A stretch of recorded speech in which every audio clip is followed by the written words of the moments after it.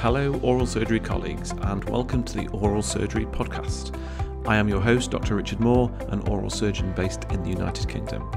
The aim of this podcast channel is to discuss ways of improving practice in oral surgery, thereby creating a better journey and patient experience and allowing us as clinicians to become better oral surgeons. All discussions on this channel are based on personal experience and opinions, which should be thought-provoking and supplemented with further research and evidence-based practice. Without further ado, let's jump into this podcast. Hello and welcome to this podcast, which will be a discussion around third molars. I'm joined today by Imran Suida, who's a specialist oral surgeon working in Yorkshire, both in primary and secondary care. So welcome, Imran. Hi, Richard. Thank you very much for having me on. It's a real pleasure to be here. Good. I'm looking forward to having a discussion. So we're going to talk about third molars and the current literature, and this will be particularly pertinent to people in the UK, but certainly for those of you listening that are in other countries, it'll still generate a little bit of interest for you, hopefully. So certainly in the UK, everybody should be familiar with the NICE guidelines from 2000, but also recently we've had the parameters of care for patients undergoing mandibular third molar surgery, which was released by the Royal College of Surgeons. So I don't know what your thoughts are on both of these, Imran, and how it may have affected practice. Yeah, so obviously the NICE guidelines in 2000 really changed our practice in that it completely changed when we took out mandibular third molars and when we, when they were indicated to be removed, especially within the NHS setting. And now the Royal College of Surgeons parameters of care really updated that, up in line with the most recent research papers that are out there. And I think that today's discussion is going to involve the RCS guidelines throughout. Really, actually, there's some really interesting points that they've highlighted specifically about changes in what's been found in the relevant research, and also about consent and Montgomery consent, which I think will be popping up a lot in today's podcast. Yeah, I think there's some good points that you've raised there. And other than those key guidelines, particularly in the UK, and it's interesting that you mentioned NICE and NHS care, because I think in NHS practice you are obliged to follow those, but you may deviate slightly potentially in your private sector. But, certainly that patient-centred discussion and joint decision-making, which is coming up a lot nowadays, and with Montgomery, I think are two, they're key things to really consider. So we've got some Cochrane reviews that are out there that will be familiar to people, and that they go back to 2012 and then a couple of years ago with the most recent ones.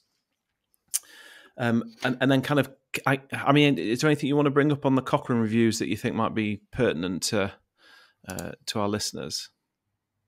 Yeah, so there's three most recent Cochrane reviews in relation to mandibular third molars. The least recent of those is the Lodi et al. In 2012, and I think that ties in a little bit with your most recent podcast on antibiotic prescribing.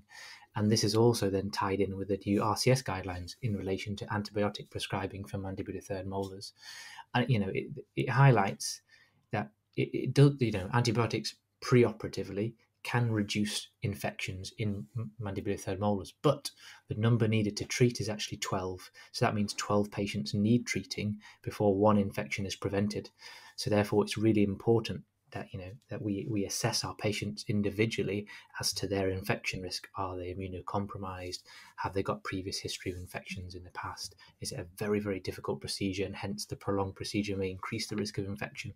And so therefore we have to make individual judgments on patients. And I think that's it's really important to highlight that both the Cochrane review and the RCS parameters for care document highlight that antibiotics do work, yes, but there are risks associated with it, and therefore they shouldn't be given routinely. Yeah, and then moving I on. think that. Go on, sorry. Yeah, I won't break your flow. Oh no, it's fine. Carry on. Actually, before we move on to the next Cochrane review. I mean, I was just going to say from what Wendy was saying. I think it's really difficult, isn't it, that to make that decision sometimes. Because people talk about, you want to get the prophylactic antibiotics in before the knife to skin, and then sometimes it's unpredictable, isn't it? You do a case and you think, this probably would have been a great case for prophylactic antibiotics, but we've started now. are the post-op antibiotics going to be as effective as that prophylactic dose? And I was trying to kind of get Wendy to commit a bit to that, and she wasn't, which is fine because it's really, I guess, a microbiologist's point about that timing of the antibiotics, but also making that decision about which patients you think are likely to benefit from them. And, is it the medical factors as well as the surgical factors, and all that combined really is what we need to consider. Yeah, I completely agree. I think it's kind of like a multifactorial thing. Are they diabetic? Is it well-controlled diabetes? Do they taking steroids? Is a procedure planned to be particularly difficult? Is it very difficult distal angular with curved roots, and therefore you're going to be taking longer on it, doing more bone removal, and therefore the potential risk of infection are higher? So you're right. It's that case by case planning and thought process before you prescribe anything preoperatively. Yeah. So you can carry on with your flow about Cochrane. And then obviously in 2020 you had the Cochrane review on surgical technique for wisdom teeth by Ed Bailey, and there's been a recent webinar on this.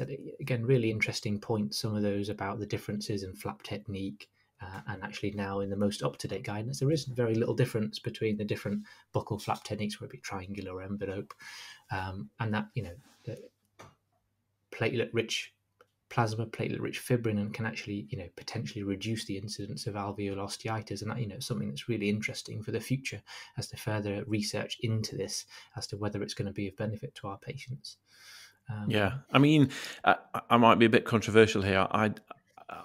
I'm very much an envelope flap man with a distal relieving incision for the majority of my lower third molars, and I know that certainly when trainees have come through our unit, I've been taught to do a mesial relieving incision, and that's fine. I'm not saying that my way is the only way, but I really struggle to see, and I guess we could talk about this all evening, but how that mesial relieving incision would be of benefit to healing. And I know there was some evidence there initially, but I struggled to accept that.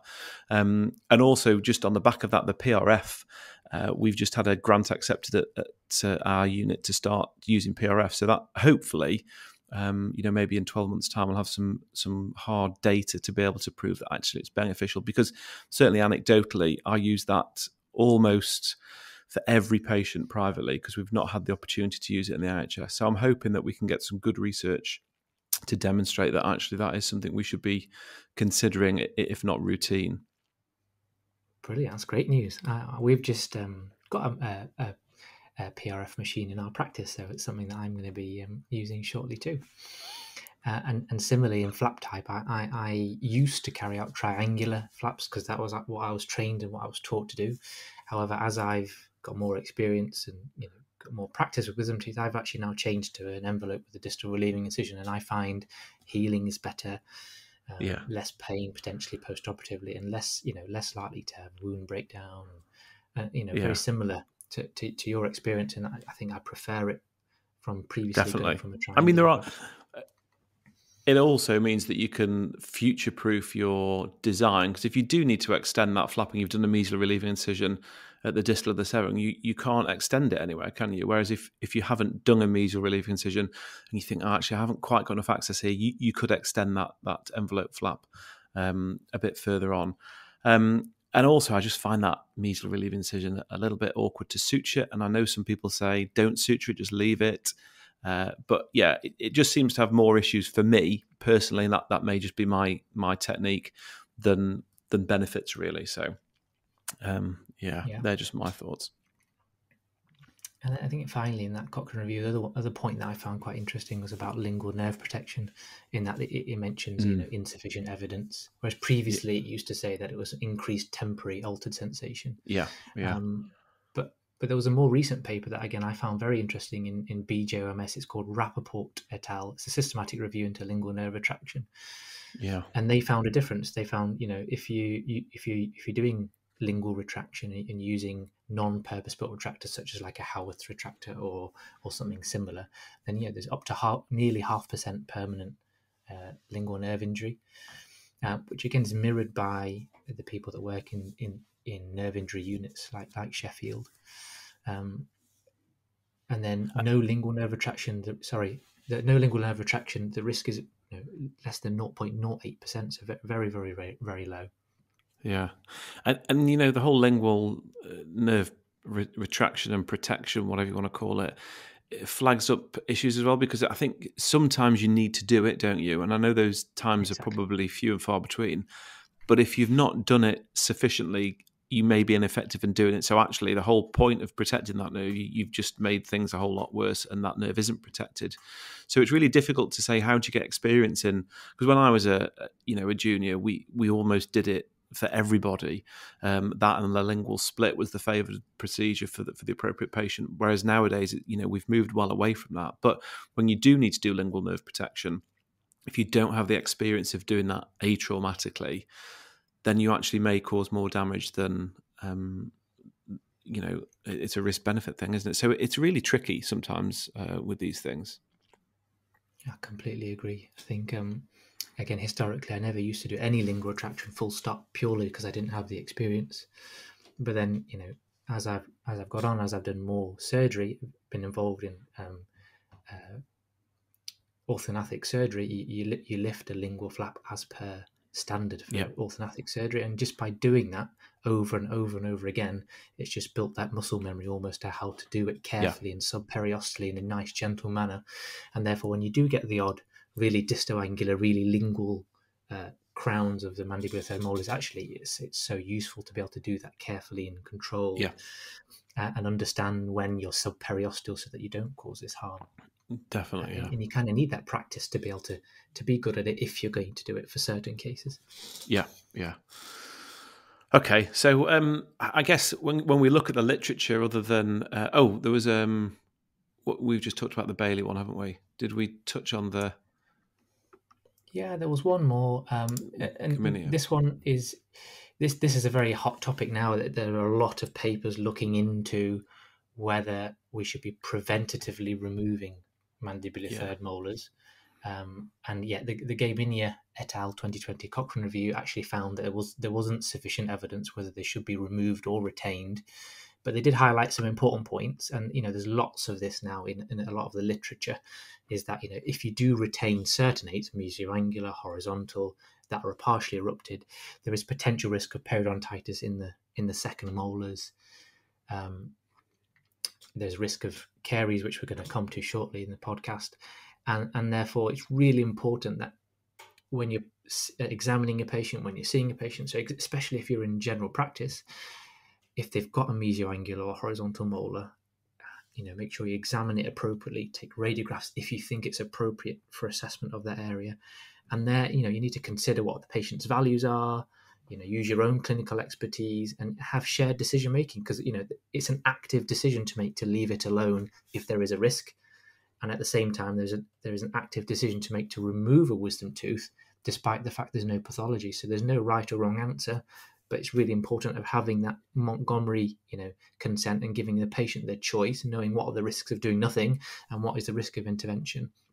Yeah.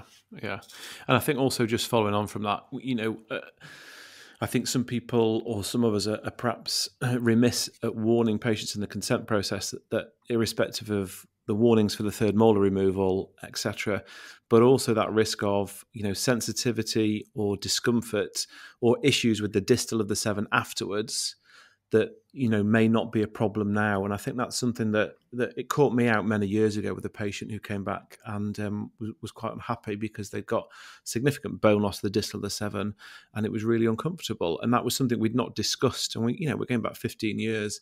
So I think it's really important that, as you say, that it is a shared decision-making process, but that risk of everything that you can consider must really be emphasised to the patient. Definitely, I think there's some key points. Yeah. There's just some key. Just to add to what you said, Richard, that if you do leave it, and they need to know what the risks are, specifically things like perio and caries, which we're going to come to, but also as they get older, the risk of morbidity with taking out the wisdom tooth, if they come back with it later on, is going to be higher. Indeed, so it's really important they understand that. Yeah, that 30, 35, once you hit that, it's all downhill, isn't it? So yeah, and for those of you listening who are not in the UK, it's common practice, particularly in the US, to prophylactically remove third molars. And as far as I'm aware, in the UK, the only cohort of patients that is acceptable, clear cut, is the military. Where certainly when I worked in Birmingham, which was a military hospital, we would see quite a lot of military personnel where they got them, they were having them removed before they went out to theatre. Now, I don't know if that's still common practice because we're going back, 15, 16 years, but that certainly was my experience then.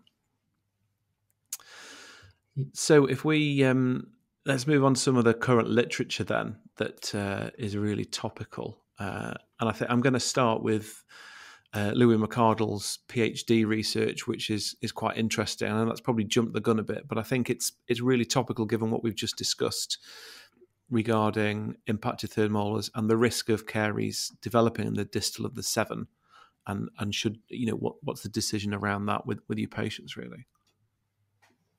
Yeah, I mean, reading this was really eye-opening. I mean, I'd seen it in my own practice, but when you actually see the numbers that we're about to discuss, it really, really is eye-opening. So we have the McArdle papers, 2019, and there's some papers by Allen 2009, and there's a few others as well. I think there's a meta-analysis in 2019 by Van Toteling.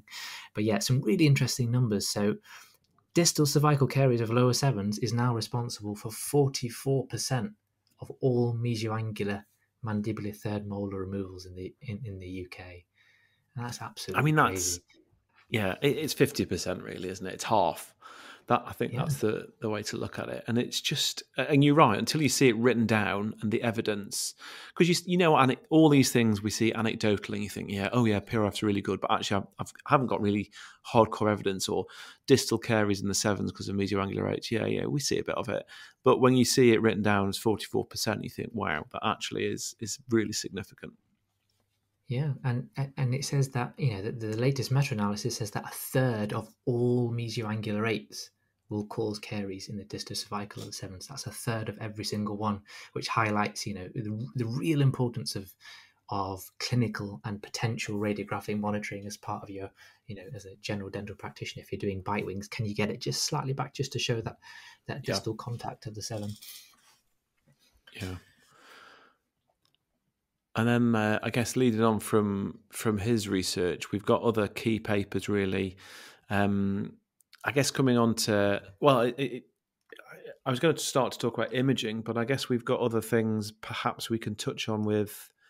Do you want to talk about nerve injury first, or? Yeah, that's a great idea. So we all know like the standard numbers we were taught at dental school. So what I've got here in my head is Professor Loesch's paper from Sheffield in 2003, which says temporary risk to the inferior alveolar nerve is around about that 4-5% for a standard mandibular third molar, and permanent is under 1%. And then the lingual nerve risk is it's variable. Temporary can be anywhere between 0 and 20-odd%, and permanent up to 2%. But that's what we've been taught. But what the really interesting numbers is when it becomes high risk, and actually you get some of the high risk signs. And what does that mean for your patient? And again, it's that Montgomery consent, making that consent process individual to the patient that you've got in front of you. So one of the papers I like is that there's a meta-analysis looking at coronectomies and high-risk wisdom teeth, and that's Pitros's paper, and it highlights that high-risk wisdom teeth is up to 20%. So that's 1 in 5 patients will have temporary altered sensation for up to 3 months potentially, and up to 4% of any high-risk wisdom teeth will have potentially permanent nerve injury. Other papers, Tarenton, talk about 2% permanent nerve injury in these kind of patients, and that's just a general average. And I think it's quite difficult to throw ballpark figures around with patients, isn't it? I think it's okay to do that initially, but then I think when you've got your full clinical exam, your imaging, and I will talk about imaging, but I think it's really important I try and show patients if I can the images. You don't necessarily need to be an oral surgeon to see where a canal sits close to a tooth apex. And I think that's quite important that patients, it's a bit of patient empowerment, but that shared decision-making, say, look, this is where the nerve sits. I can't tell you exactly where it is in this canal, but you can see the proximity between the apex of this root or wherever you're working and this canal. So your risk is high. Although we talk about these figures, you've got other features that demonstrate this is potentially high risk, and that those figures are quite significant. And the morbidity to the patient, it's life changing, isn't it? 100%. I've seen patients who have had permanent nerve injury. And again, thinking about that Montgomery consent, is that we've had patients that are professional opera singers. I had someone who was a high-level opera singer that performed regularly and just performed in Royal Albert Hall like a year or two ago, and now can't sing anymore because of the nerve injury. So she can't hit the notes that she used to hit because she can't feel her lips. And then I had a high-level flute player that was a soloist, again, Royal Albert Hall player. Yeah, I don't know how we got two of these in 1 year. But these patients had come from primary care, so they'd had a tooth treated in primary care and then come to us with the nerve injury. And again, this flute player could no longer play solos. She'd been downgraded in her band to just being part of the chorus because she could no longer hit the note she wanted to hit. And I think it's so important knowing your patient and making sure that any risks that you give them, not just numbness, tingling, is actually relevant to them and how it could affect them. Yeah, definitely. And I think that, we band about, numbness and tingling and altered sensation, but I think it's really important to emphasize to patients that this altered sensation can be painful as well. And that is probably, I'm not saying having no feeling in your lip is acceptable, but to have no feeling compared to that neuralgia sensation or pain. And some of Tara's studies have demonstrated that actually it's significant morbidity to patients. So the wording on that consent and that conversation is really critical, because quite often patients, and I'm going to quote this, but I can't remember where I heard it, that patients only take away 15% of your consultation, what you've spoken to them. So, to get your important critical content in that 15% is really difficult. So I'm not saying I always do a hard sell and, glass half empty, but I do think it's important to, not paint the worst case scenario, but that they are fully aware of that and fully consented as per Montgomery. Yeah, and if a patient shows high risk signs, and they wish to go ahead with a removal, then I just highlight to them how that's going to affect their everyday life potentially based upon the experience that I have seeing patients with that. So I'll say, it might not just be numbness or tingling. It might not just feel like an injection's wearing off. It may be like spider crawling feeling, or it may feel like that you're walking through a web, or it may feel like every time you touch your lip, it could be an unpleasant feeling, unpleasant tingling or burning feeling. And so that can affect things like, intimacy with your partner, or it can affect you if you're a public speaker potentially, or a singer, or all those kind of things. And just make sure they understand what it means. It's not just numbness. Yeah. And identifying those high risk factors, particularly, I guess, initially on plain film, on OPT. There's that original paper by Ruud and Schiab back in the 90s that demonstrates those. And then Tara Renton more recently did another paper, was it 2017, looking at those high risk features. Yeah, so she highlighted the Ruud criteria, so the ones that we just discussed, and that includes like darkening of the root as it overlies the canal, where the cortication, so the white line, the upper border of the ID canal, is interrupted by the root, and also diversion of the canal, where the canal goes around the tooth. And then she's also added in extra points. Again, some of these were mentioned in the Ruud paper, such as deflection of the root, so where the root hits the ID canal and deflects away, or whether the ID canal narrows as it goes past the root. As those high risk signs as to where you want to be thinking about what to do next, almost. Yeah. And I'm going to throw juxtaapical area into the mix for you to comment on, because somebody asked me about this the other day and I was like, oh, that's a really interesting conversation. So what, I mean, I don't think it was that paper. It was, it was actually Renton's paper that is mentioned, actually, that one. There's another, I think there's, yeah, I'm going to say Ghazala Umar at King's wrote a paper as well in oral surgery. I can't remember the date though, and I'm sure that they looked at that as well. But yeah, so do you want to just comment on the juxtapical area and its relevance? I mean, I've seen a few juxtapical areas in my time, and I have taken preemptive cone beam CTs to see because of Yeah. what's been written in the literature, but as yet I have yet to find a Yeah. correlation between what I see on the OPT and the cone Yeah. beam in my experience, however. I mean, it's difficult to not do a cone beam for that, isn't it? To just have that reassurance. And I think, I'm no radiologist, but to do a small volume cone beam, your dose is much less than it used to be, and the information you're going to yield from that is quite high. But I guess we'll come on to cone beams in a second. But those key factors there, looking at tracing that canal out on the plain film, is really important to then determine, do you need any further imaging, and what conversation you're going to have with your patient about that, and then obviously it'll come on to management, which may or may not include coronectomy, which we'll come to in a second. So anything else you want to add on about plain film factors to consider? No. The only thing I would maybe say is that there is occasion in younger practitioners to want to take cone beams for everything that might well be potentially high risk because it's close by. Yeah. But there is the high risk signs, but you really got to balance that. So you've got to balance the benefits and risks of radiation as per your IRMA in 2017. And you've then got to think to yourself, if you're going to take it, is it going to influence your decision? Is it going to change your outcome? Why are you taking it? If it's just because the apex is just slightly very close, but the tooth needs taking out because it's grossly carious, the apex is straight, it's not curved, it's not likely to break, therefore you're not going to be doing bone removal in that area. Do you need to take a cone beam CT? So I think they're really useful. They really provide really good information about root formation, about where you can safely do bone removal, where you can safely elevate. And in some instances, it's absolutely brilliant, and they're a game changer in that regard. But they're not for every wisdom tooth where the root is close by to the nerve. Yeah. And you may even take one, and it's of no benefit because the cortication and the bone, it just doesn't. I've got a few in my kind of Dropbox of images that it's just no help at all. I mean, they're rare, but you need to consider that. So just thinking about CBCT factors and that meta-analysis in, I'm not going to try and pronounce that name in 2017. I think it's Clay Ovagero. I think it is in 2017. There we go. That's the one. Yeah. And also Renton and Shiratori. I'll go for that one. Yeah. Identified some key factors, didn't they, for high-risk AITs?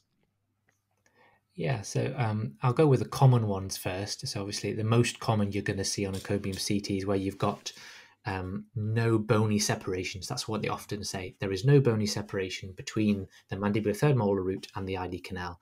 Another word for that is interruption of cortication. So again, the corticated border of the ID canal is missing and the tooth is in direct contact with the nerve. And I think the things to think about there on top of that is how long is that cortical perforation, how long is it in contact with the root, and I measure it, and the evidence would be if it's more than 3 millimeters, your risk is elevated. Even up to 1/3 of people could have permanent nerve damage if they have that elongated, lack of cortication and contact between the root and the nerve. Again, that's linked to how you take it out. It's linked to your elevation technique as well, but it's really important. And then to add to that, if it's like that, and on top the nerve has been deformed in shape, so instead of being a nice oval shape, it looks like a dumbbell, or it looks like a teardrop. I sometimes call it even a pear. It looks like a pear shape, because the nerve is being deflected or deformed by the root. Again, that risk even inflates even higher potentially, because the root is compressing on the nerve, and when you then elevate, that compression causes a crush injury to the nerve. So they're probably the two most common things I see in my daily practice that have been mentioned. Then it adds in a few other things like a polo mint, where actually a polo mint being a round root with a hole going through it, and where the nerve is going through the root. That's very rare, but you do get it every now and again. And the final one really is where the ID canal is sitting lingual to the root, and it's kind of being sandwiched between the root and the lingual plate of the bone. So I kind of say that I tell the patient that the nerve is kind of stuck between a rock and a hard place. And if you elevate buccally, you're going to crush the nerve between the root and that lingual cortical plate. Yeah. So that I think they're the things that I see the most common. I mean, it does talk about other things like a bifid ID canal, and it does happen, but a bifid ID canals are relatively rare. Yeah. And just a bit of a interesting fact that I was teaching on our master's program the other week and was talking about this and talked about polo mint, and I just was met with blank faces, even through masks. And I realised then that polo mints are not worldwide. So for those, Ah, if you're listening and not from the UK and don't know what a polo mint is, it's I guess it's candy to the Americans. So Google it, but you'll see what we mean, or read the paper actually, because it's probably easy to look at the paper. But a polar mint is basically a mint with a hole in the middle. So yeah, so interesting.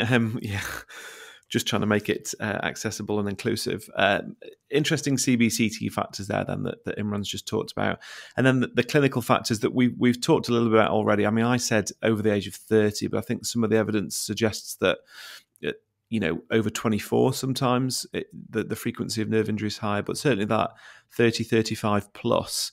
And this is one of the problems not problems, but we're seeing more, patients living older. We've got an aging population with multiple comorbidities because medicine is so advanced now that turn up with retained mandibular third molars, and it's complex, and that's what's causing potential or more likely to cause potential post-operative problems. And then we've got other things, obvious things like inexperienced operators and the difficulty of the surgery. And those two married together obviously doesn't always give a good outcome. And I think everybody be aware that distoangulars are usually the most difficult, and you need to have a plan for that. And then some of the papers by Lung et al. In 2011 talks about, unerupted dentition and the lingual flap and lingual split, which we've talked a little bit about. But also, obviously, if you expose the nerve bundle, the risk of an injury is higher. So, yeah, anything else you want to add to kind of high risk factors before we come on to a bit about cone beams? yeah, I think just to add to that, I'm sure you've seen it in your practice that now the people that are presenting to us requiring third molar removal, again, because of the effect of the nice guidance, is that they're presenting later. So Yeah, that mean age of the mesioangular group that are coming to us are in their 30s. And similarly, generally, people coming with repeated pericoronitis and the like often can be, older as well. And so I tailor that in that, the guidance. I think it's Loesch's paper in 2003. It's also now mentioned the RCS parameter that as you get over that 35 age threshold, your risk increases. So I tell the patient, look, although you might be told by somebody that your risk is 1% permanent, in your case you have a high risk sign, and on top of the high risk sign, you're older than 35, so your potential risk for permanent nerve injury, according to the Loescher paper, is nearly 10%. So, yeah, really, that you need to really rethink that option for removal if you think it's unsafe for that patient, and yeah, really have that yeah. discussion. What is the benefits and risk for you? And you make the decision that's best for you. Yeah, and I'm a big fan of trying to. I know in the implant world, the ITI have this SAC classification: straightforward, advanced, and complex. And I think I've been desperately trying to get a paper out that incorporates that and certainly for our undergraduates and postgraduates, I try and get them to think in that way of all these risk factors that we're going to put together. Is this going to be a straightforward procedure, or is it going to be advanced, or is it complex? And which of these points do I then refer to, a specialist to take that or to carry that procedure out because of the risk? So I think it's really important that we put all this information together. I guess that'd be really useful. That. Yeah, well, I say I've been writing it for a couple of years now with a colleague, but it's like everything, isn't it? It's on the to-do list. Okay, so let's move on to imaging. I mean, certainly in this country, in primary care, I don't know what your experience is, but OPT machines seem to be less commonplace.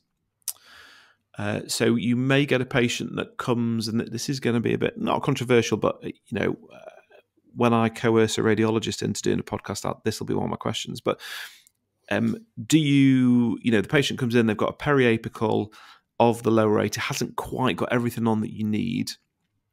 Do you go for a sectional OPT, or do you go straight for a cone beam 5x5 small volume? And I know the answer, according to guidance, is not the latter. But do we think between us in the future it would be more sensible if doses come down a little bit, that Alara and Irma may be modified a little bit because of the I guess the risk is you have a PA, hasn't got everything on. You do a cone beam, you think, oh, it's got the high risk features. I now need you do an OPT. It's got the high risk features. I'm now going to do a cone beam. But I guess the flip argument is if you do a cone beam after a PA, you may not need that information because how many of these third molars are high risk? So I guess that's just something to consider.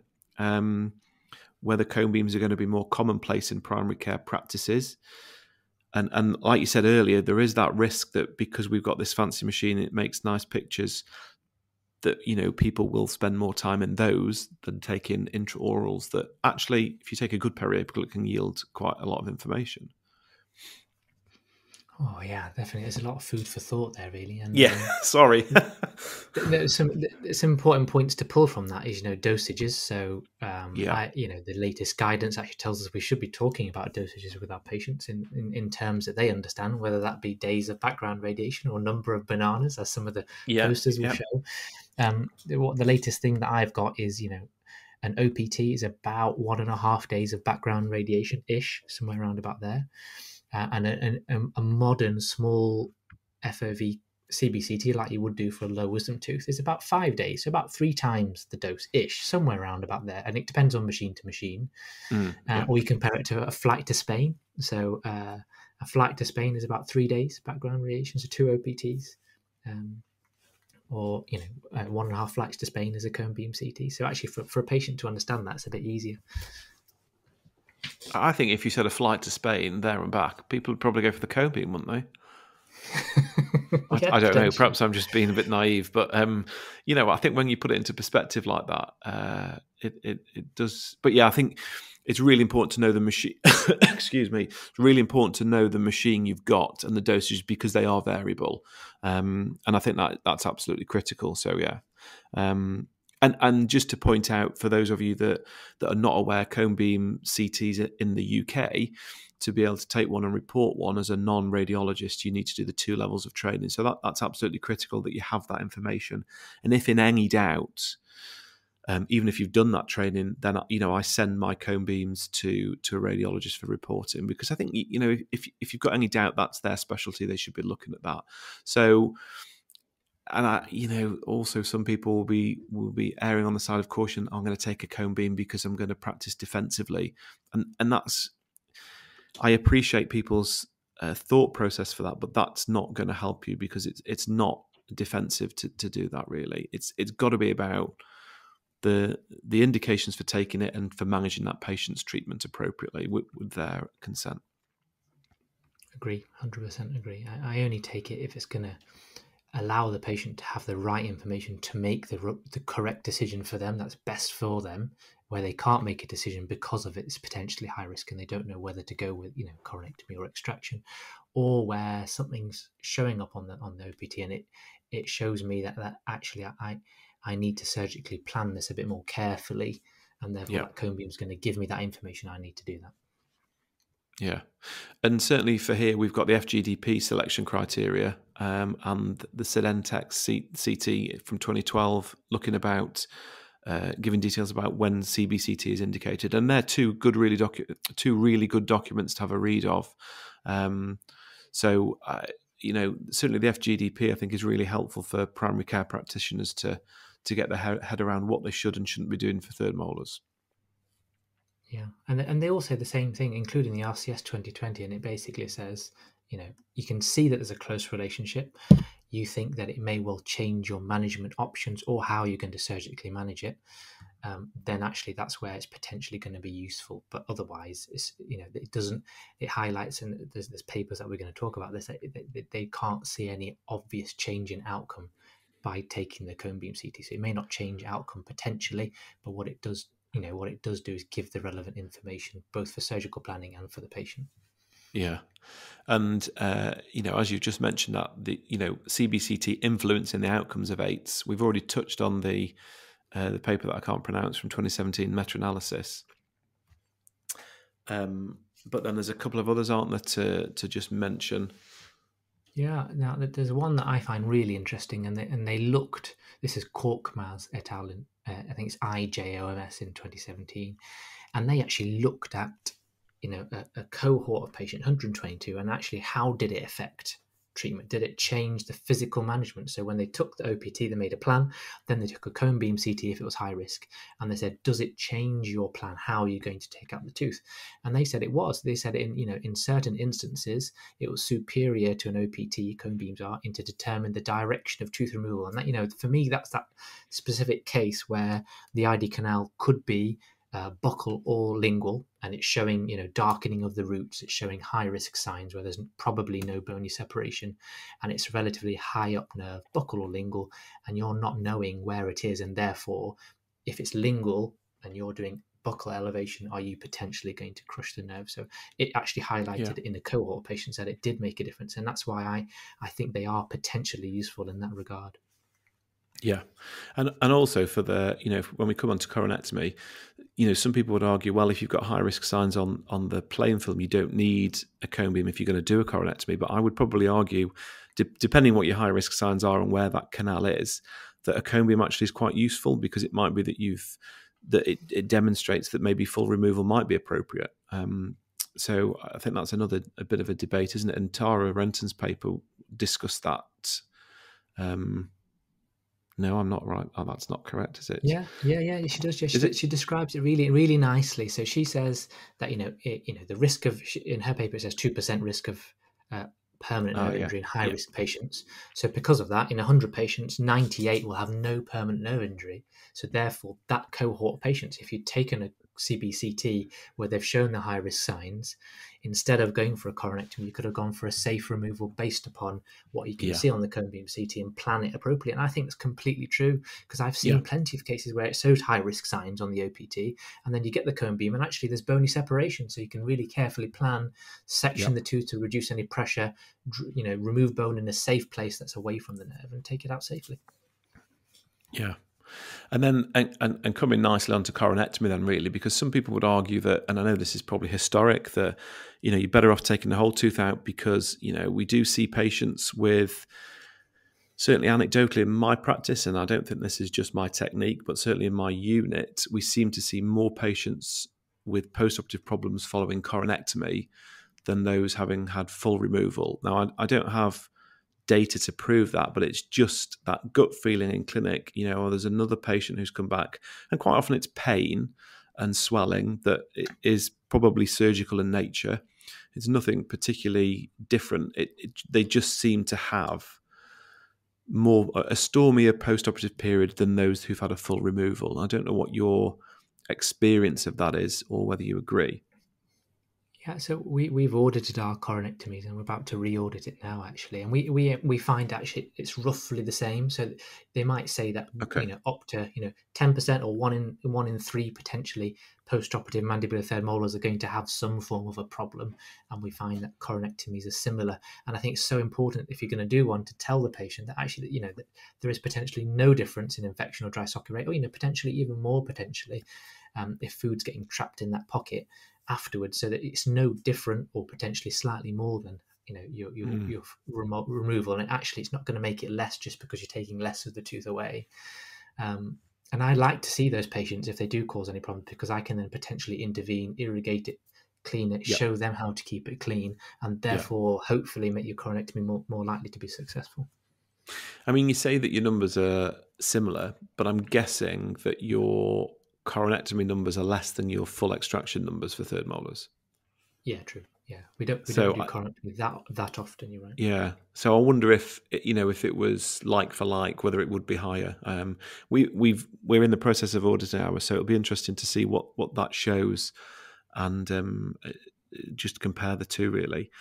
So coronectomy indications for, I think people always ask this, and I know there's been a lot of work done on this by a variety of people, across the pond and in the UK, particularly at Guy's and King's, and Tony Progrell's done a lot of work, hasn't he? But your take on the indications for coronectomy, and I guess contraindications as more so as well. Yeah, so I think really it's got to be a patient-led decision based upon the information you've given them, the clinical findings, the radiographic findings, and it's got to be where there is definite high-risk signs. that can't be mitigated easily by surgical removal. And those high-risk signs are potentially going to cause the patient long-term nerve injury, and the patient does not wish to undergo that risk. So whereas a patient has a low risk tolerance and potentially high-risk signs there, and then you've got to combine that with clinical factors. So, we know that coronectomies are more likely to fail in young females with slim, almost like a parsnip shape or carrot shaped roots, conical roots.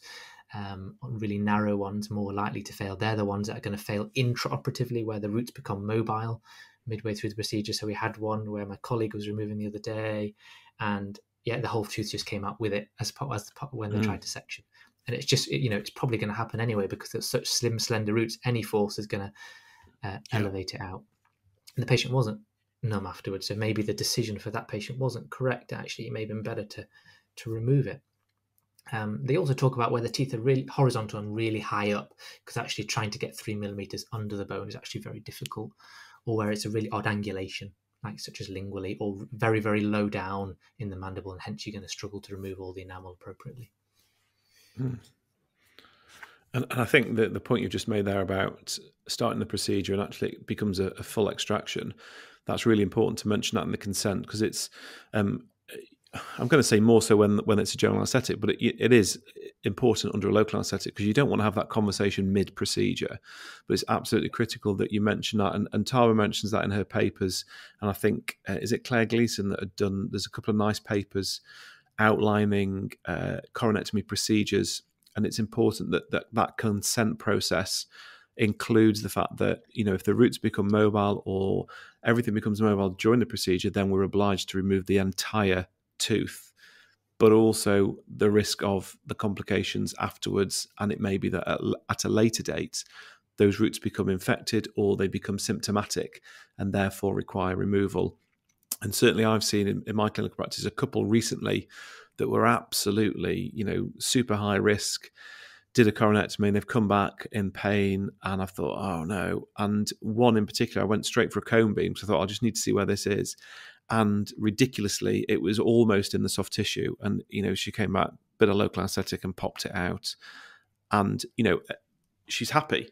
But she was warned that 18 months, 2 years down the line, if not sooner or later than that, you may well require a second procedure. So it's important that, again, those patients are aware of that. 100%. I think, when I sit down with a patient and carry out the consent process, I think it's probably the most important aspect of coronectomy as well as the surgical procedure, and is them knowing what it means to have one done and what are the side effects. And, I tell them that if you're going to have one, it's going to reduce your risk of nerve injury by about 8 times. And that's from the latest, I think it's a PITROS 2020, which is Systematic Review Meta-Analysis, that, there is that chance of the root growing up over a period of 6 months to 2 years.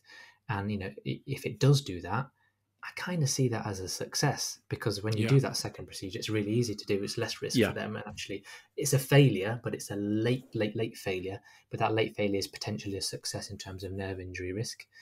And then you have the intraoperative failure. So in the procedure, as we mentioned, loose roots, we're going to have to take it out. Are you okay with me doing that? If it's loose, I've got to take it out, and you've got to agree to that if I'm going to do this. Yeah, okay. And finally, so you've got intraoperative failure, you've got the late failure, and you've got early failure where you've come back, you've had an infection, we've tried to clean it, debride it, but it's not worked, and you're still getting repeated symptoms, infections. Then we're going to have to reoperate, and about 2% require that reoperation. So it can fail, but 98% of the time it's going to succeed. And if we reoperate early, there's that risk again to your nerve. And the patients say, well, actually, does that mean that actually, if I do it now, there's a relatively good chance of success? But if I have it done again the second time round, is it just the same risk as me having it done now? And I'm like, yeah, it is. If you have it taken out now, or if you have it taken out as a second stage, the risk is similar. So a lot of the times when it's a really high risk, they're like, well, I don't want that risk. I want to try my best, to keep this area clean, and I'll give the coronectomy a go in that instance. Yeah. So it's just imparting that information to the patient and having that shared decision-making process. So finally, let's just touch on contraindications to coronectomy, because I think some patients will, some colleagues might not challenge, but certainly there's a drive maybe to consider coronecting more teeth than we used to when coronectomy became, I'm going to say in vogue, that's perhaps a bit unfair, but when it became more popular and more of an accepted procedure, the contraindications that we would follow nowadays, really. Yeah, I mean, traditionally, carious wisdom teeth were completely contraindicated. Yeah. And we used to say, no, you have to have removal in, again, high-risk teeth. But there's been two papers, Dharanjani and Smith in 2018 and Neil Patel, small paper in 2019. And both of those highlighted that actually, from the small numbers they have, that, outer dentine caries is potentially okay, is successful. And since I've seen those papers in 2019, I've been offering patients that option if they're in the outer third of dentine and saying, look, potentially it's a slightly higher risk of failure. But in my practice, so far, I haven't had any failures in any carious teeth that I've been doing in 3 years. And we follow all of ours up. And I give the patient the option. I say, look, it might fail, but actually, so far, we've had relatively good results. And I would agree that still carrying on doing that option actually, is potentially okay. I wouldn't do it pulpal. I wouldn't do deep caries because obviously caries can be deeper than it appears on the radiograph. But outer third of dentine, I give it as an option. Yeah. And then we've got the medical aspects, haven't we? Other than the local factors, I guess the other local factor to touch on is pathology. Pathology that's not within, either within the tooth, but we've talked a bit about caries, but other pathologies that would surround the tooth that would be contraindications.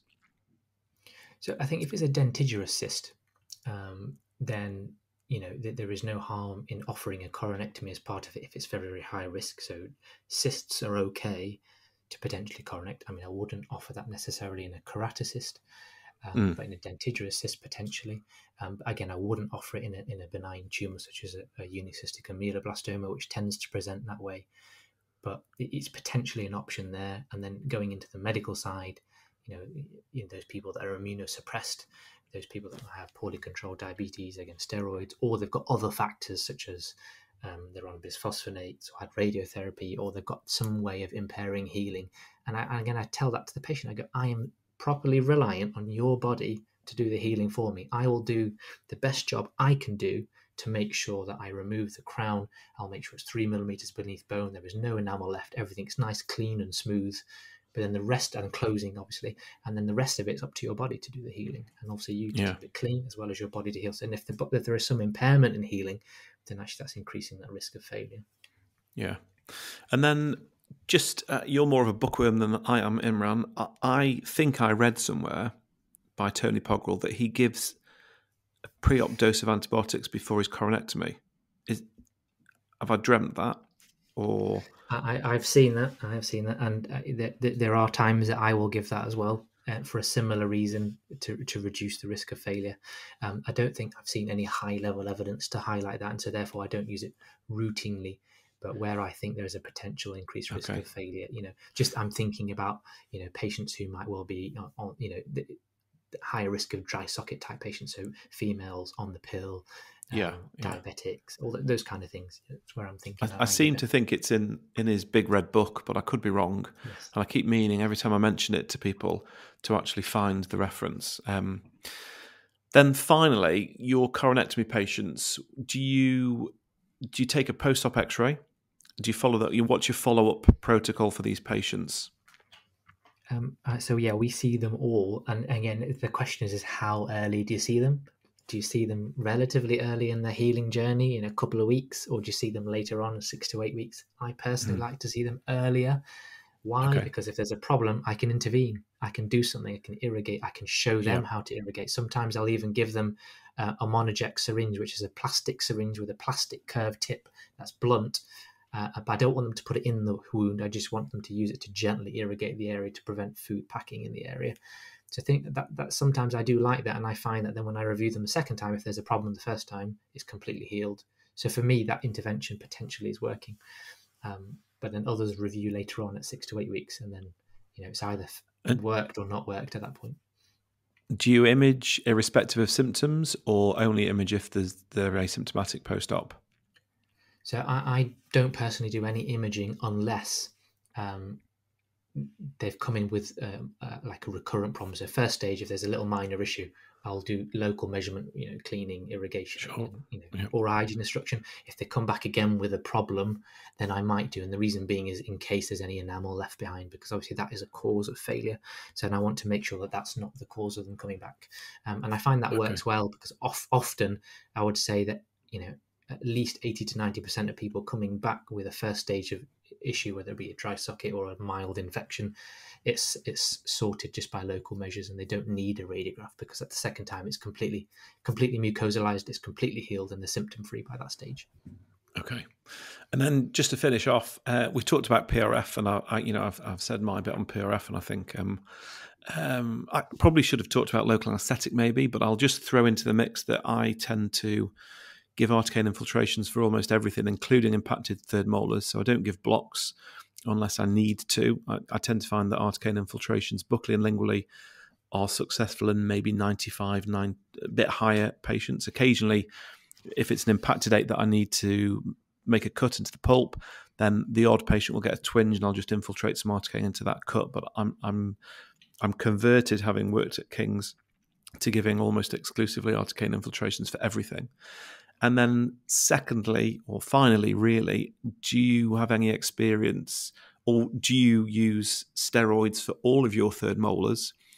And if you do, how do you administer those steroids? Do you give them IV, orally, or have you any experience of giving them locally? Because certainly when I was in Canada and Chicago, or Vancouver and Chicago rather, they would almost routinely give steroids post-op in the air locally to the surgical site. Wow. So I've not heard of local steroids being given into the operative site, but definitely IV steroids in a situation where you're in a theatre setting. So it's interesting to highlight that the RCS guidance in 2020 actually says that where there is an opportunity, there is actually evidence to justify IV steroids given perioperatively in surgical 8. So it mentions 4 or 8 milligrams of dexamethasone, and that's what we give in. So I find obviously the most difficult mandibular third molars tend to occur under general anaesthetic in our setting in England, and hence those type of patients where it is difficult, where there is going to be significant bone removal, we do ask our anaesthetists to give IV dexamethasone. Personally, though, I have not given that myself under local anaesthetic or under conscious sedation, but it's something that potentially could look into, because actually the guidance is there to justify it. It's even evidence grade A. So.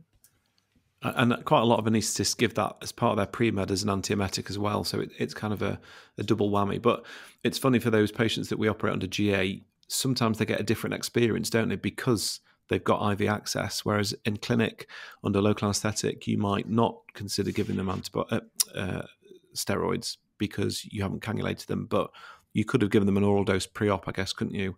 For that reason, but interesting. But yeah, there's a paper somewhere. I'll dig it out and I'll send it to you on local steroid use in third molars. Very interesting. So just yeah, similarly with that. So just similarly with that, actually, that it's quite commonplace in those people having full arch implant surgery, as you might know, that they do tend to give dexamethasone for those having things like zygomatic implants and the like. Yeah. And if it's been done in practice, that does tend to be given orally, actually, preoperatively and potentially postoperatively. Yeah, I start them on a day before the surgery for things like all on fours and zygos, the day of, and then a couple of days after with oral steroids. So definitely something to consider. Well, I'm impressed. I've read a paper that you haven't, Imran, but I need to find it and send it to you to prove the point.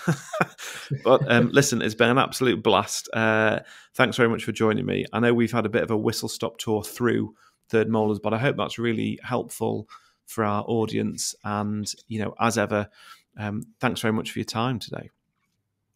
Thank you very much, Richard. And just one point to highlight before we finish, actually, that based upon some of the stuff we've been discussing, I'm actually going to be making a little Instagram series about mandibular third molars and about what's out there, and about things like high-risk signs on cone beam CTs and when to take cone beams and things like that on my page in the near future. So watch this space. Yeah, and what is your Instagram profile for people that want to follow you? And I would highly recommend following him as well, because you will learn loads. So yeah, my name is Imran Suida, and the actual tag is Learn Oral Surgery with Me. That's classic. Excellent. Well, thanks again, Imran, and I'll catch up with you soon. Thank you for your time, Richard. It's been a pleasure. See you soon. Bye. Thank you very much for listening to this podcast, and any resources will be linked in the description. Please do leave a review and rate the podcast on the iTunes store. I hope you join me for the next episode. Goodbye for now.